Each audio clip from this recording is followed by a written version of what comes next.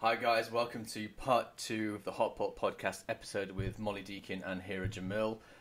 In the first half we were talking all things mental health and awareness and all the bits and pieces which might help young dentists in the UK especially, but across the world as well. If you've been enjoying what we've been up to, you can have a little look at the link in my bio. You can have a look for one of these mugs if you're watching on YouTube. And if you're interested in a little bit of something different, we have the Patreon group, which is just less than a coffee a month and helps me start to improve the quality of the bits and pieces I'm doing here on the Hot Pot podcast and on Insta. But that's all very boring stuff. Let's get back into it. Part 2, we're gonna switch lanes a little bit. We're gonna talk a bit more generally, a bit less dental, but we'll start off with more current events. So, guys, the world has been turned upside down. How have you personally coped with the COVID situations? Anyone can dive in. Go on, I'll let you go first, Molly. Okay, so personally, before we went into the COVID lockdown, I was probably in a bit of like a state myself. I was over committing to everything, like just saying yes. I had 3 jobs. I was doing dentistry, and then I was doing a lacrosse job on the side, like a coaching job.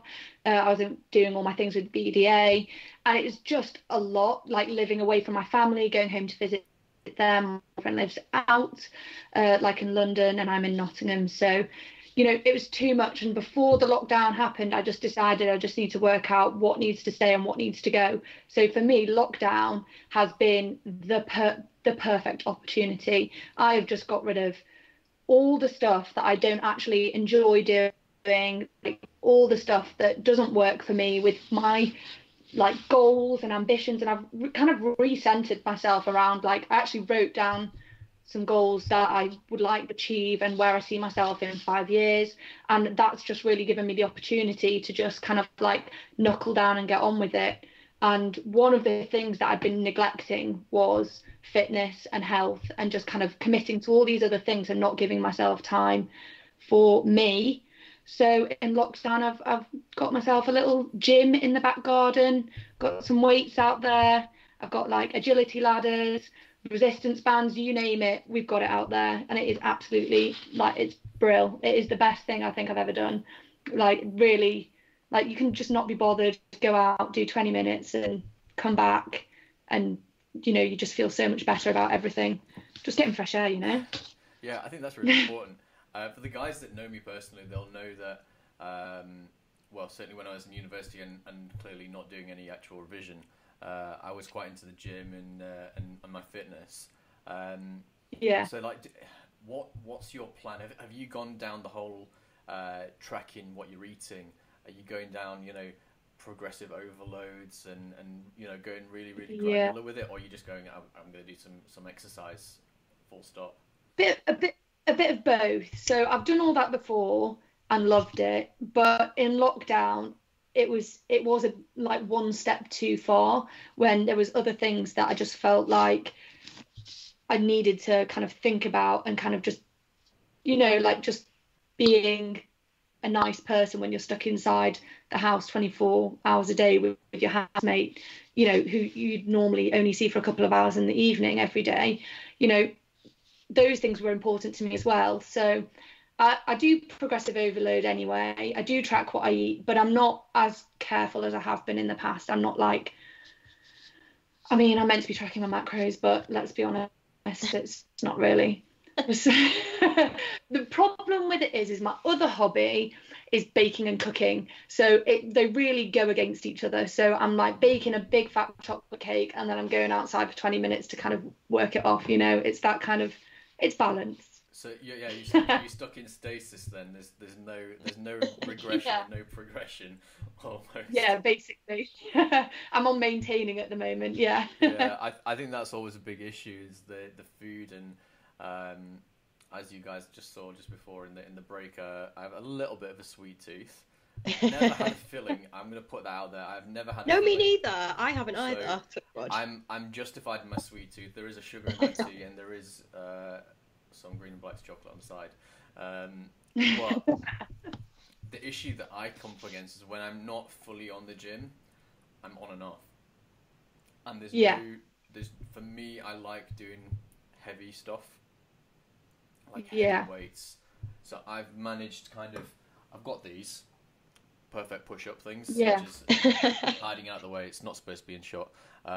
So I do some of those, and there was a point where at the start of lockdown I was really, really motivated because I'd been going to the gym before, and I was doing 100 a day. I was doing, bits and pieces. I was doing rows with the very small weights that we have at home, and then just as time gone on, people have been like, "Oh, do you want to just jump on and play Call of Duty?" And somebody played for 6 hours.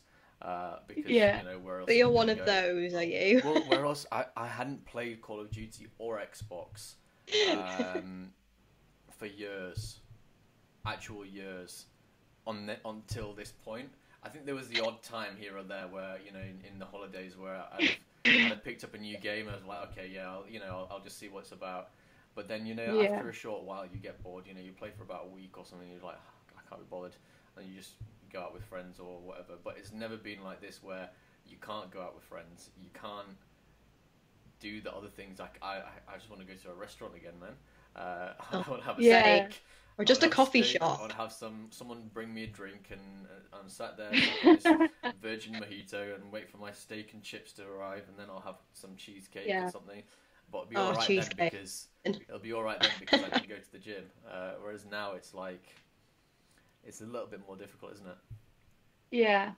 So I am the same as you. Normally I go, like when I go to the gym, I go heavy, like it's kind of all or nothing when I go. But this has been really nice because I physically, I don't have like a squat rack or anything like that in the garden. It's just like a barbell and some weights. But I can't do the things that I normally do because I can't lift it to kind of get into the right kind of shape or anything. Like, so it's been different, but what it's given me is like it's made me realise that you can work out light and you still feel good, which is something that's really important. Like you don't have to be the heaviest, like you don't have to lift the heaviest, you don't have to push yourself the hardest, you don't have to do the most sets, the most reps every single time. You can just go out there, get it done, just do average, and that's fine. You'll still make progress. Yeah, I think that's almost, you're in a lucky position being a girl because you don't have to do so much of a heavy lift to make things move. Whereas I find that if I do the lighter weights, I'm having to do things like 100 reps to feel something.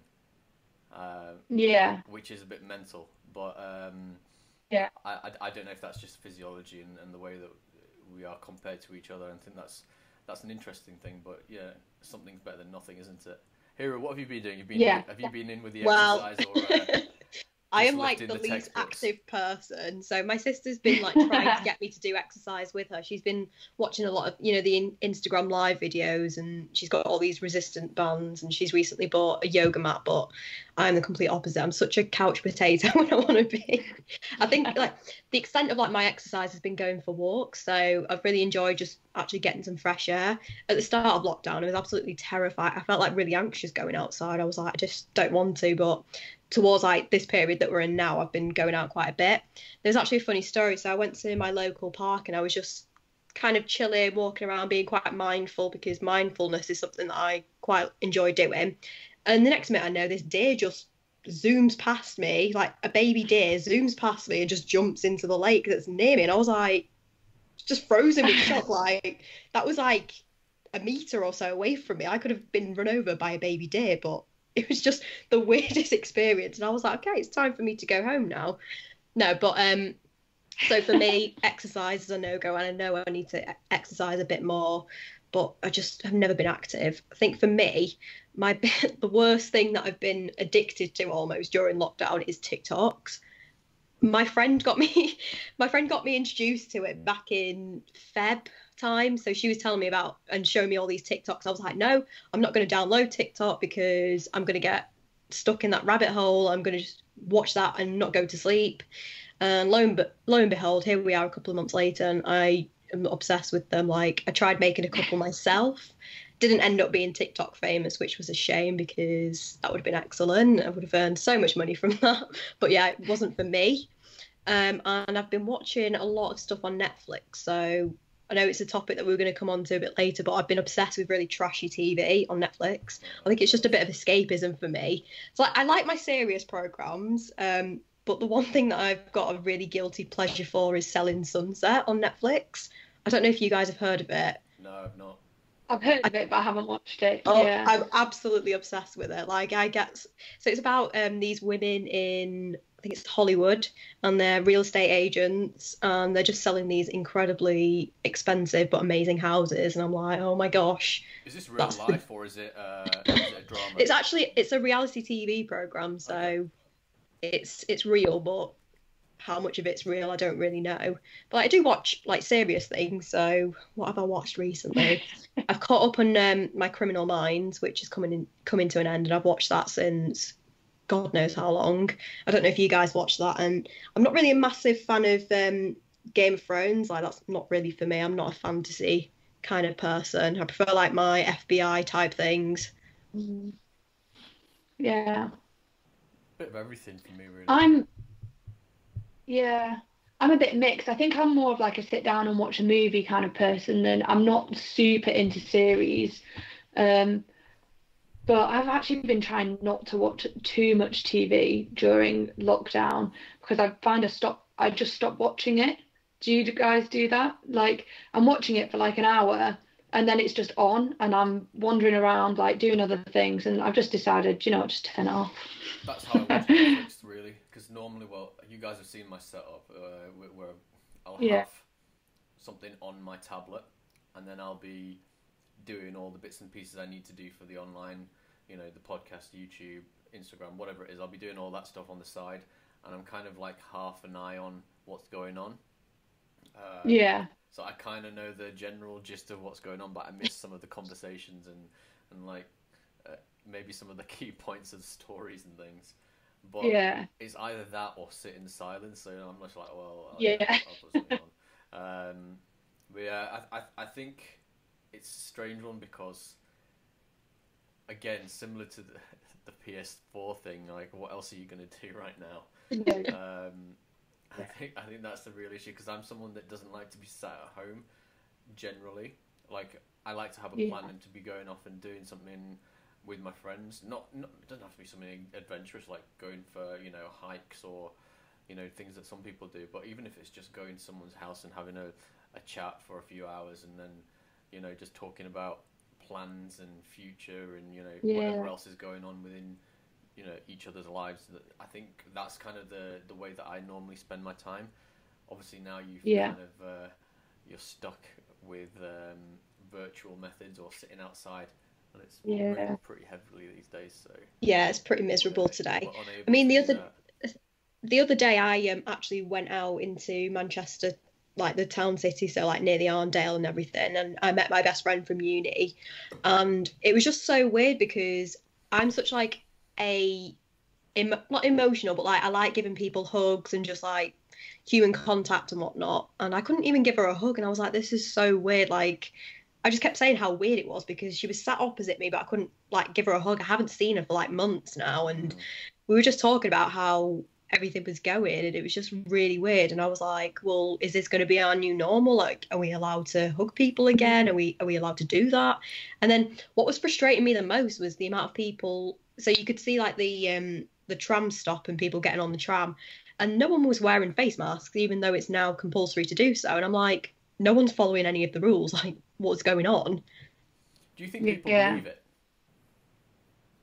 As in, what, believing the rules? Just in COVID. That's what I've come to the conclusion of. I don't know. I'm a bit of a stickler for the rules. Like, I'm one of those people like I just follow the rules for no reason, just because you should. But yeah, from what I've seen, people just don't care, and it's like, I don't know. I think if we had a second spike, that would be obviously proof, but I don't know. I also think there isn't actually any proven evidence about the face mask on public transport that I've seen that's super convincing, that makes me think like that's definitely going to stop me getting it. But yeah, I'm not sure. I think I'm a bit the same as you here. Like I tried not to really go out that much at the beginning. Like I was like, if I'm at home, and then I'm safe. Exactly, yeah. But to be honest, most people that I know that had it were fine. Like they just had a bit of a cough or a tickle or, in their throat. So probably, I don't know. I don't know whether I was too worried about it and was overcautious, or if, it's so hard because I barely know anyone that's had it bad. I think that's the thing, because the estimate has been that only 5% of the population have had COVID so far. So the likelihood of you knowing someone is very dependent on your location. Yeah. I think that's part of it. I know of a few people who have had it. Not people that I personally know, but it's people that I know of, as in like, second connections and things like that. Yeah. And there was a practice owner in Bradford, or well, the practice that I know of that he owns is in Bradford, and he lives in Harrogate or somewhere. And he was on death's door, and he was a pretty big guy.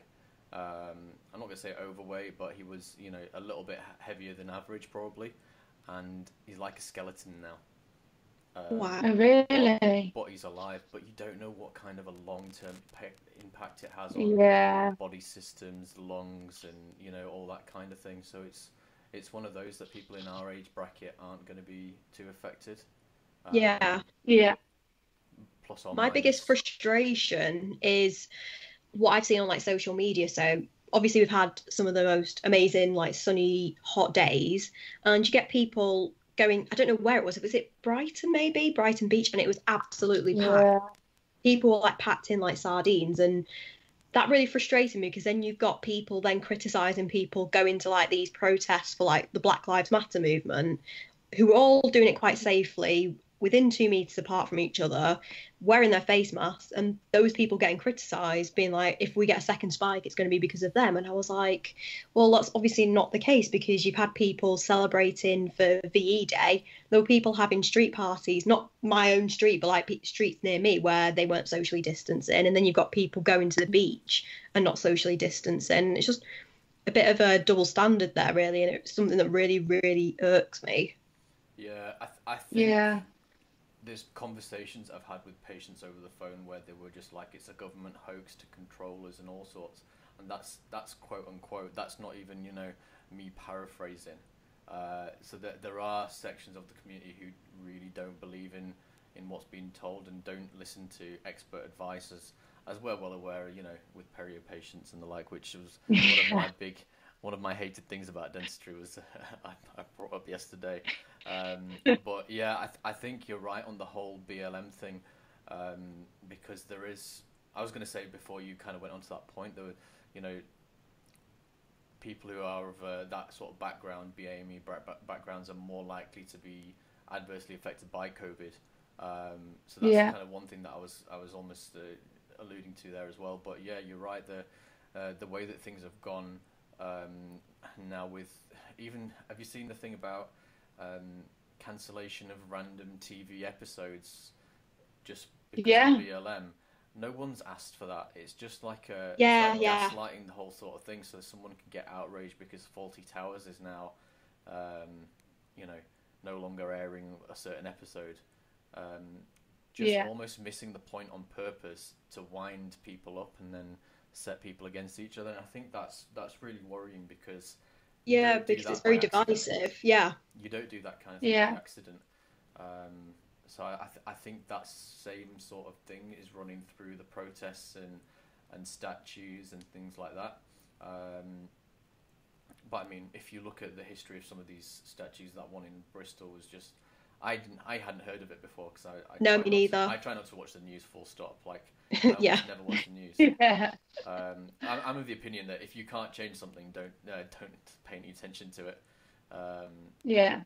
I think that's similar to the goals thing you were talking about, Molly. I draw two big circles in my head and go, things I can deal with and change, things that I can't, put them in one of the boxes or one of the circles, ignore that side, and then I deal with that side. That's one of good way of doing it, though. that's one of the ways that I kind of work. But obviously with everything going on, you do pay a bit more attention. And I just think it was crazy that there was still a statue of someone whose entire contribution to the world was shipping people on ships from Africa to the States, and we're happy to have his statue up. I think that's pretty mental. Yeah. You just accept, like, in the past, you would have just accepted that that person contributed to society, so they deserve to be there. You wouldn't have questioned previously unless you were particularly knowledgeable on the topic, you know, and we should know those kind of things. You don't know what you don't know. That's like such a good quote, but it's really hard when it's brought to your attention in such a horrible way, you know, with the death of someone, and that is when you realise how much you don't know about the topic. And like that, for me, I was really trying to like figure out how I felt and like what I thought for such a long time. It probably took me 5 days to even be able to understand my own thought process on the Black Lives Matter movement, and then to put it into words and message people that meant a lot to me about the experiences that they've had. That was even harder to kind of actually say, like, this is a problem and I understand that it's a problem, but I'm so sorry I didn't realise that before. And you can't go back and say, oh, well, everything I did then was right for the time, even though there is a little part of that which I do believe in, if that makes sense. I hope it does. You know, I could only have acted on what I knew at the time. I could have only acted on my education level at the time, and now I've been more educated, I can act accordingly. But I think it's big. I hope it makes big changes. The thing that I'm cautious about is that there is no easy answer. And I think if there was an easy answer, it would have been done 5 years ago, 10 years ago. And I don't think there is an easy answer to how you can fix something that is institutional as institutional as this issue is. I think it's refreshing to hear that, though. Yeah. I think what's been so worrying is now you think, well, actually that guy did that in full view of knowing he was getting, you know, recorded and he was fully on camera, and you just think, what's going on when somebody isn't? If they're willing to do that at that point, what the heck's going on when people aren't on camera? And you hear of these situations where, oh, the body camera was not working, or it fell off. It was obscured by something. So then you wonder, well, what is being kind of taught or being acceptable from higher up positions, and is there any sort of way that institution can be allowed to kind of carry on? I think it's tricky because a lot of the examples that we've seen have been from the US, and I don't know 100% that you can apply those same principles from the police force in the US to the police force in the UK. And like, I have friends who work in the police, and they are great human beings, you know, and they, you know, one bad individual doesn't make a collection of people bad. However, you know, we do need the police in our society, and I think that is important to acknowledge that they're there for a reason and they're there for function, and that we need to, it's balance.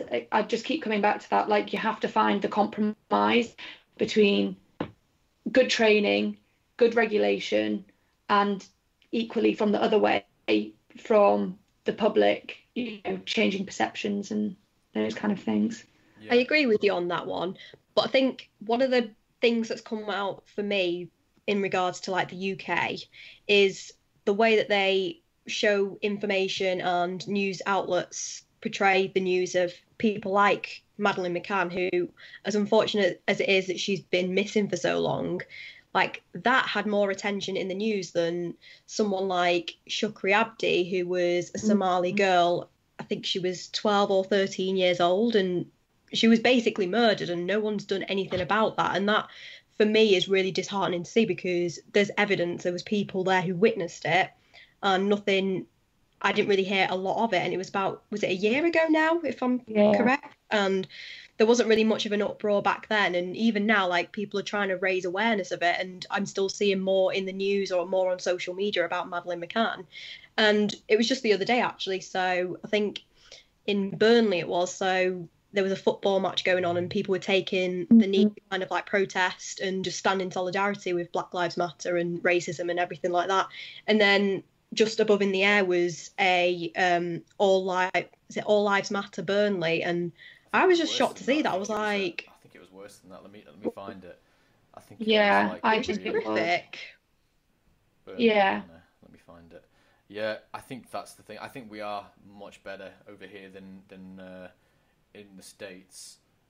It goes White Lives Matter Burnley, which no one disagrees with. But it's, again, just it's intentionally missing the point, and I think that's something that we see quite a lot of within how things are reported here. So that is something that could change, but then it comes down to, who's in these positions of hiring people and who makes decisions of what editorial lines and stances are taken.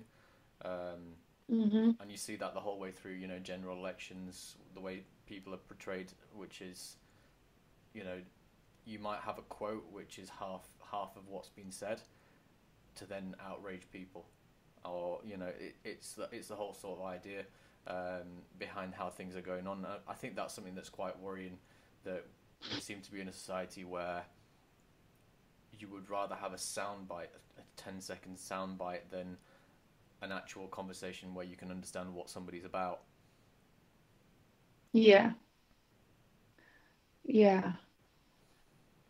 I think the difficulty with the whole situation is the kind of something that you guys probably are aware of, which is this concept of equality and equity, and like the difference in what it actually means.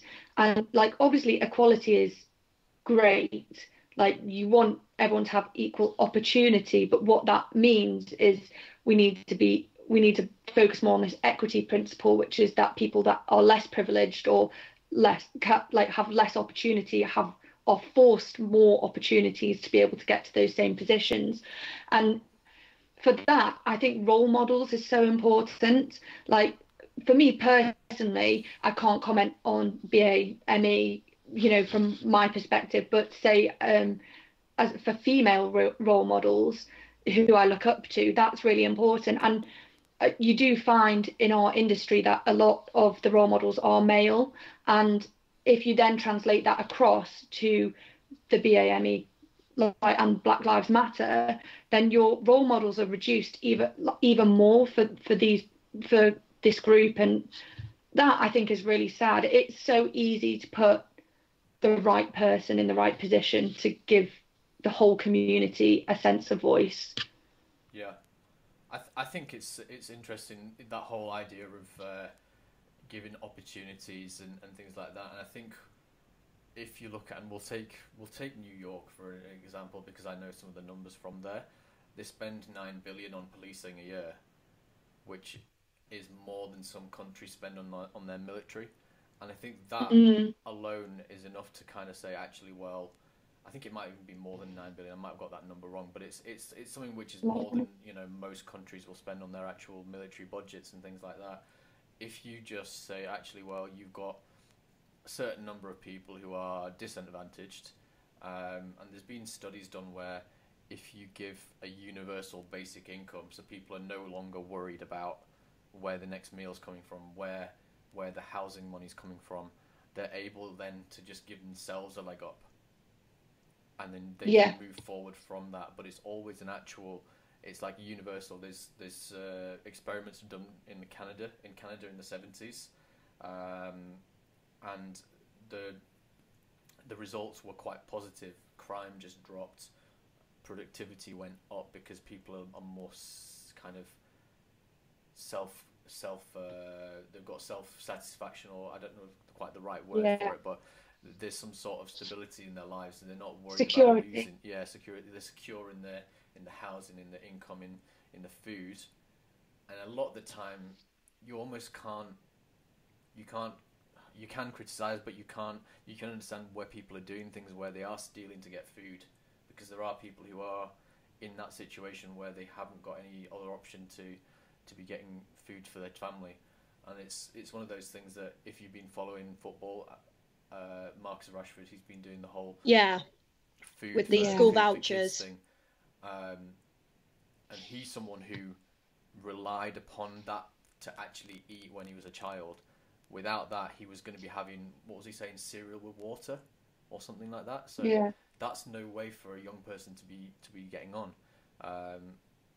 And in such a large country where we've, supposedly such a strong economy and very rich country, and not in the third world and all those kinds of things, that's not the way that things should be done. No. So I almost joking, but it's almost not a joke that maybe we are in the third world if people are going hungry. Well, this is the thing. My sister, she is a primary school teacher, and she works in quite a deprived area in Manchester. And the amount of children that she sees that have to who just eat so much at the breakfast clubs because they're not having enough food at home, it's alarming. And it really annoyed me how Boris Johnson had promised these school meals and school vouchers to primary school, to then do a U-turn and then do a U-turn again because someone as affluent as Marcus Rashford had then been no, we need these. And I know there was promises of, I think it's laptops and computers for primary schools in order to help them out during the COVID crisis. And my sister, she was telling me yesterday actually how her school is getting one of those, one for, I have no idea how many children she's got in that school, but it's a large number, and to have just one laptop given. And I'm like, well, why are they making these promises that they're obviously not delivering on? And I think you made a really good point there. We may on the outside look like we're a very developed first world country, but the amount of people that are living below the poverty line, the amount of people that are on the welfare system and having to work multiple jobs to just make ends meet, and just the general condition that people are living in. And then it kind of comes to the point where you mentioned before that BAME people are more at risk of things like COVID-19. Is it because of the standard of living that they have? Because if you look at the statistics, they're more likely to be in the below the poverty line. So is there a correlation between that? And it's just baffling to me how we're living in 2020 and there's still such inequality within our country and within others, where when you've got people is it Jeff Bezos who's making trillions and trillions of dollars, and it just baffles me how there's this top 1% of people who are controlling all the money and then the rest have so little. Yeah, I think there's something that's quite funny going on, and not in the actual funny way, in the that's not right sort of funny way. But again, that's one of those things that comes in that circle of what can we really do about it. Exactly. Which is the issue, and that's almost maybe why you see this racism that comes up, because if you can pit one against the other, because it's not, there are people I'm sure who are more well off who hold these views, and it's probably more subtle in those cases, and it comes down to who they hire and things like that. But I'm sure that if you remove those worries and that adversarial nature, you'd probably see much less friction between communities in that way. Yeah. It's a never-ending topic, isn't it, guys?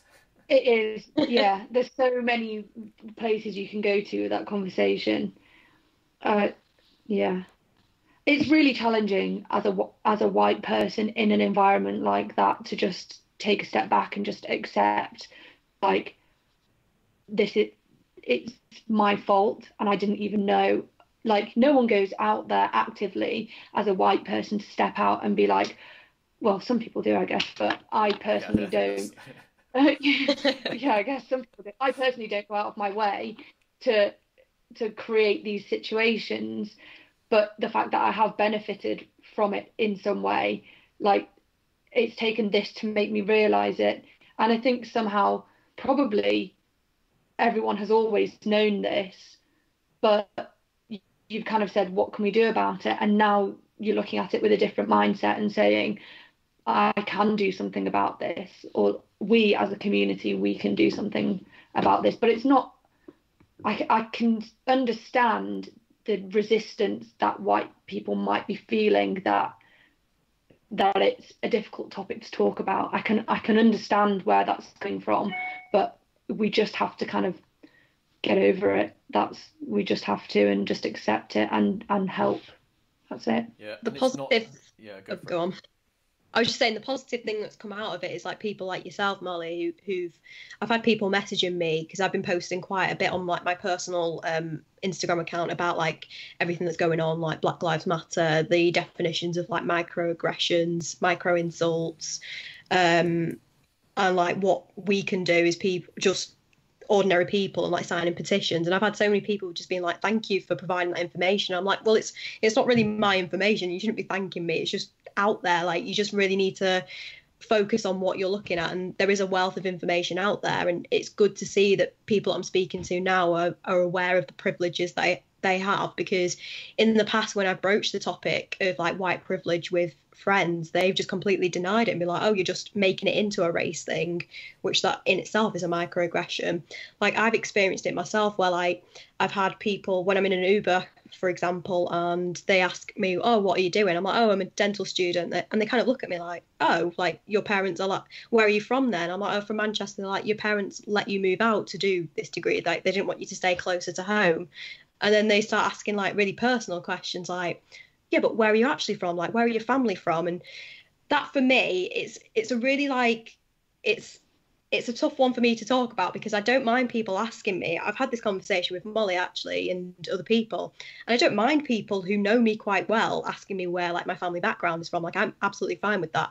The issue for me is just when like random people that I've never met before in my life just like start to ask like, oh, but you're not actually from here, and almost like deny my Britishness when I'm like just as British as the next person. Just because of the colour of my skin doesn't mean that I automatically have immigrated from another country. But it's not to say that I'm not proud of my roots. It's just frustrating for me, because I'm like, you don't really know me, so how do you feel within your rights to ask that question? And other personal questions like, oh, so where's your dad from and where's your mum from? Like, I find that really bizarre. Like, I don't know if you've ever experienced, Molly, where people are like, where are you actually from? Like, tell me about your family background. No, like never. The only experience I think I would get in terms of a racist point of view is when I used to work at my old practice, and people would come to reception and say, oh, I don't want to see a foreign dentist, and I was the only white dentist in that practice, and they would be booked in with me, and I don't want to see them. Like, that's not what I'm about. That's not what I'm about. I'm not here to encourage that behaviour. Obviously, you have, for some, sometimes you do have to see people that you don't want to see. But yeah, that's probably my only experience of any, I just don't have the same experiences as you. Like, no one asked me where my parents are from. No one asked me about my family history.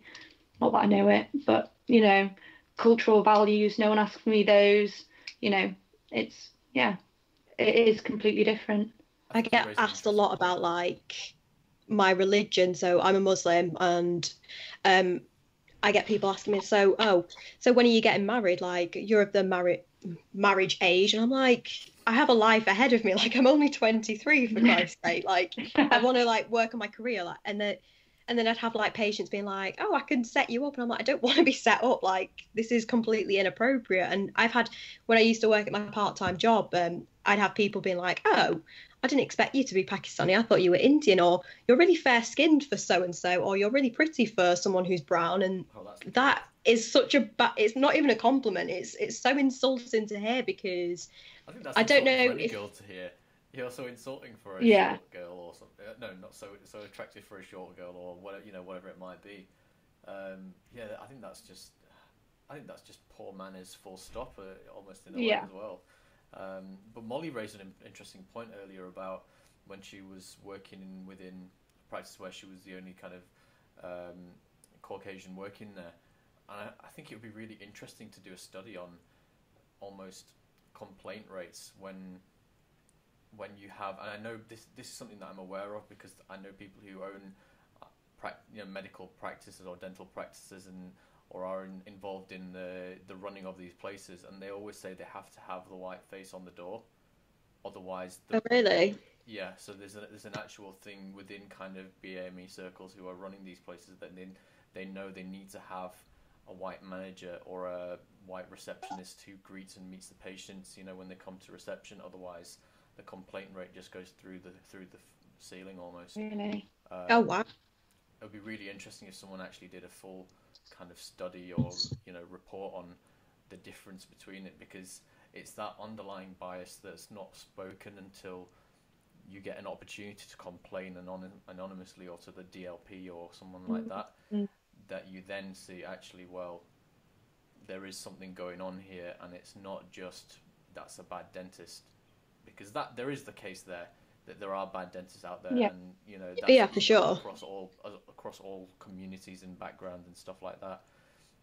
I think there was something similar when you looked at pass rates, where there was a face-to-face component.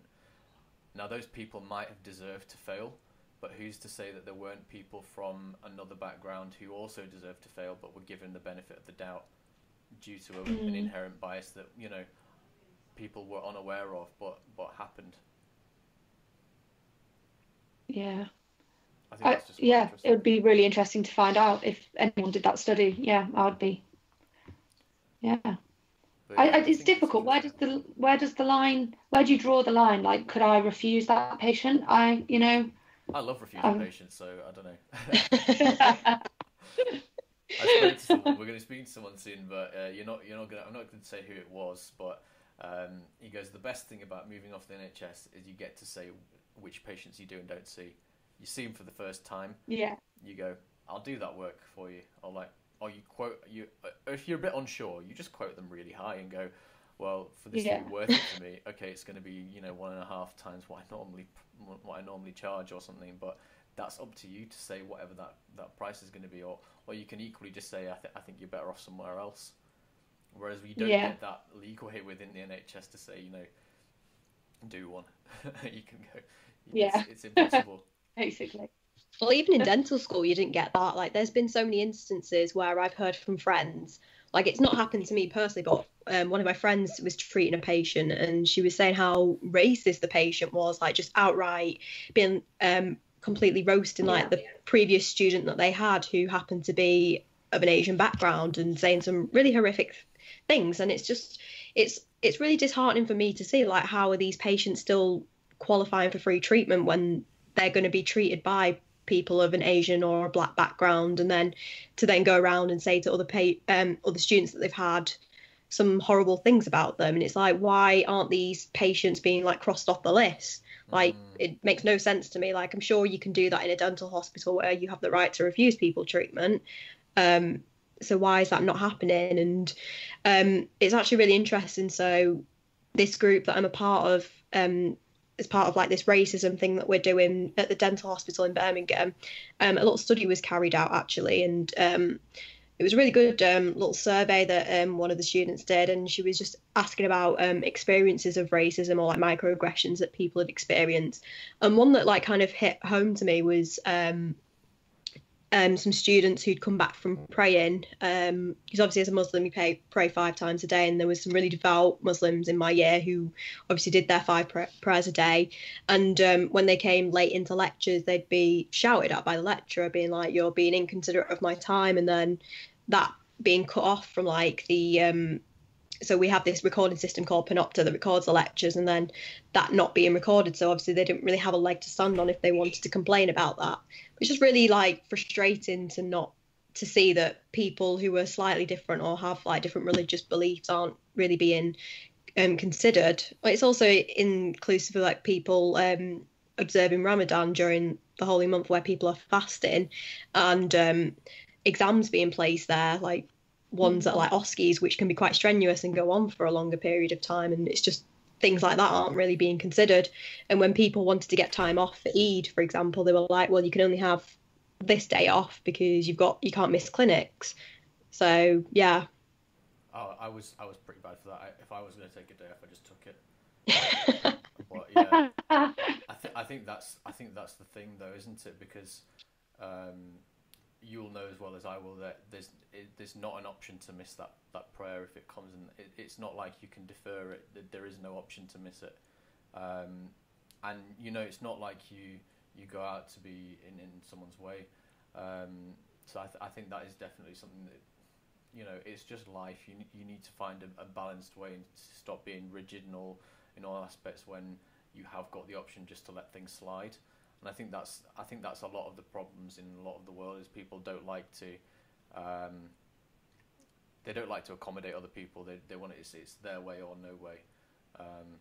Yeah. And then even if people like speak out about it, they're like, well, we're not going to change all the rules for you. I'm not asking for you to change the rules. It's just like, be aware that I might be a bit late because I'm doing a prayer, or I might not be in because I'm celebrating Eid, which is like almost as big as Christmas in the Christian calendar. So it's just frustrating when people are like, well, we're not going to follow the Sharia law and and it's just like such backwards racist mentality. And it's like, no one's asking you to change everything for us. We're just saying, I want a day off to celebrate with friends and family. Yeah, I think Molly brought up something really interesting as well when she was talking about the, was it Hiraa? I think you brought up the patients who said bad things towards students, but it's not just racism, because I had a clinician who came over to check my work one time, and she was leaning across to pick up something. This is a white blonde lady, and this patient just started making very adverse sexual remarks, like, oh, don't mind if I do, because obviously I'm left-handed and she was right-handed. She was reaching across on the other side to pick something up, and I just thought, we kind of didn't say anything, because what can you say? You're halfway through doing, I don't know, whatever the treatment was. Now this is like 6-7 years ago that it happened, but the actual incident as opposed to the treatment sticks in the mind. But how can you do anything about that? And there was no option for us to go, you can't see this guy again. And then it's really, really difficult, because obviously you try and do the best and everything like that, and then for someone to be treated like that in front of your face, even though you're just a student, and that's the person who's supervising you, that's pretty mental. Yeah, definitely. I think as a woman in dentistry, as a dentist, casual sexism is quite an issue as well, because patients would come in and see me and say, where's the dentist? Like, as a, only women can only be the nurses. Or when you tell friends family members that you're a dentist, you're a dentist or a dental nurse. And I just don't feel like my male peers would have the same response if they told them that. It's not something that affects me day to day, but there's definitely part of your life where you think, why do people think that? And in this kind of conversation, what can we do to change it? I would say the majority of my year was female, probably 60-40 female. Same with mine. Yeah, I don't really see where this kind of attitude that women can only be nurses comes from. Maybe it's old-fashioned, I don't know.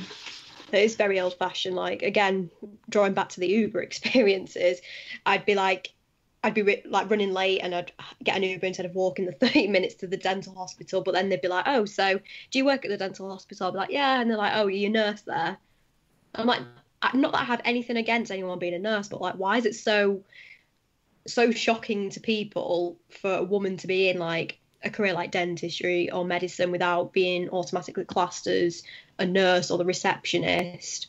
And it's really frustrating. I've had experiences of people being like, oh, I don't want to be treated by a female, I want a male, for example, in oral surgery, because they seem to think that men are stronger, but it's not necessarily strength, it's technique in oral surgery, and it's really baffling. And then I've had really big burly men being like, are you sure you can take teeth out? Because I'm quite small and petite. And I'm like, I'm pretty not qualified, but I've taken teeth out before, and I'm sure I can take them out on you. Don't worry. I know it's just mental. They wouldn't ever say that to like one of the guys, so why do they think it's okay to say it to me? Yeah. It makes you just doubt yourself, like, what's what's wrong with me? What Like, makes there's me nothing wrong with me. I different? can take out teeth. It's fine. Yeah, definitely. Yeah, I think it's almost a never-ending sort of issue. And the problem is, it's not our problem or your problem. It's somebody else's issue that they're then throwing onto everyone else, and it's very difficult to kind of combat without long-term changing of attitudes. Mm, And once someone's been grown up in that sort of mentality, you almost 9 times out of 10 aren't going to be able to turn them around. So that's that. I think that's the sad thing about it, isn't it? yeah. But we're coming up to again 50 minutes, which was crazy. This is just it, yeah. I think once you get a roll, it just rolls on and on. You just you forget the time. So I think I won't take much more of you guys' day. If you've been listening, please follow Hiraa. Where can we find you? So my new Instagram account, which is at Dr. Hiraa Jamil, it's posted like my journey with like mental health and well-being and just top tips for people applying for dental school. Yep. And Molly, where can we find you? Yeah, so I don't have a dental Instagram at the moment, but it's just my name, Molly Deykin, and there is something in the pipeline coming through from me on the dental side of things, but it's not in fruition yet. Yeah. And that's Deacon with a Y, not an A, because I got that wrong. Yeah. Yeah. Yeah. And guys, I'm everywhere, so you know where I am. Apparently, Can't get rid of you. Yeah. Thank you all for joining us. And for the guys who are listening at home, if you're on Spotify or Apple Podcasts, you can't actually give a review on Spotify, but if you're on Apple Podcasts, please drop a review in there. Supposedly, it's really helpful. Follow Hot Pot Podcast, which is the podcast only news. There's Dents of Insta, which is lots of people news, and my personal one, which is me news. If you've been enjoying things, have a little look at the links in my bio to see how you can support what I'm doing. But thank you guys for joining. Yeah, thanks for having us. Thanks for having us. It's been fun. Awesome.